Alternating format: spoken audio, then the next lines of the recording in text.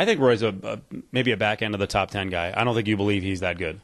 No, I mean, I don't believe he's bad. I just don't believe he's top 10. I think when you think of the top 10 heavyweights in the world, I mean, there's some pretty good ones there, and I just think size-wise he's going to have an issue with, even though he weighs 263 pounds, imagine him against, Brock Lesnar, Shane Carwin, right. The guys. But Kevin, that's top 4. Okay. I mean, if we're talking Dos Santos, keep going. I mean, Nogueira, Frank Mir. I mean, so now I've named 7.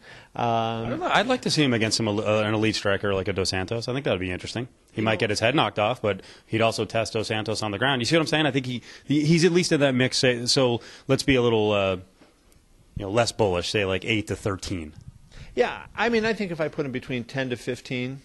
Maybe in that range. I'm trying to be nice here to Steve, but no, I mean, I'm not totally down on Roy. I just, kind of feel like, I still want to see a little bit more out of what he can bring to the table. I think he's got a good overall game. He's well-rounded. There's no area where he really lacks. The one thing is a striker, doesn't have that big reach. And so when he's going in there, and I think, going up at that highest level, I think he's also going to have, when you talk the top 10s, you're going to be talking, some guys with quickness and athletic ability too. And I think that quickness, that side-to-side quickness might be an issue for him as well. I mean, here's a guy his size, but can you imagine him fighting, say, somebody like Todd Duffy, who's not an experienced guy, but a big, strong, massive guy who can hit? That's where I think he's going to have some matchup problems. So out of the show, anyone you consider a prospect that you're really excited about? Because most of the reality seasons, there's always somebody. Really excited about? No.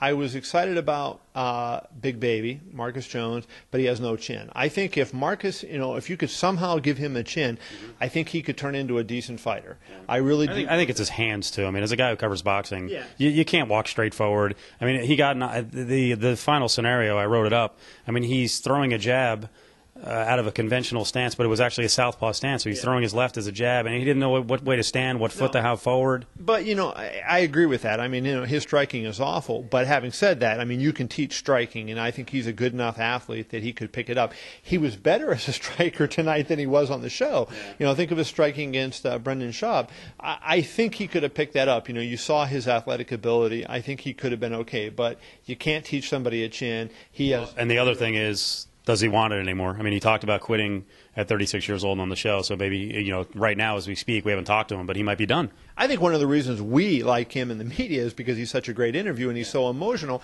And because he was emotional, he made those comments. I never believed that on the show that he was going to retire. Now, maybe tonight, he sits back and he thinks, I got knocked out twice in a row.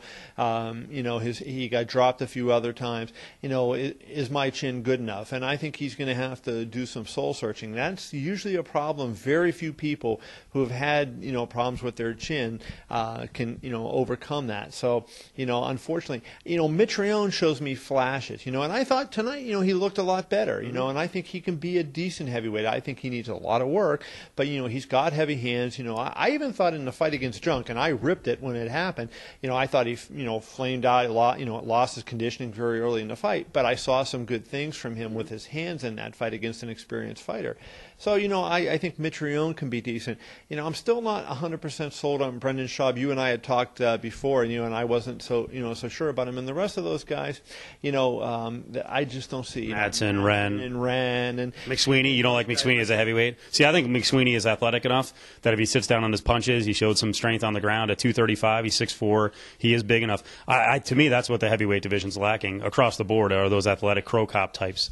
Yeah, McSweeney, I mean, he has some athletic ability, but, I still think he'd be better at 205 because I think where he'd be more physically dominant, where, you're coming in there at, right now, I think there's too many 240, 260-pound heavyweights in the UFC that are athletic for him to really to make a dent.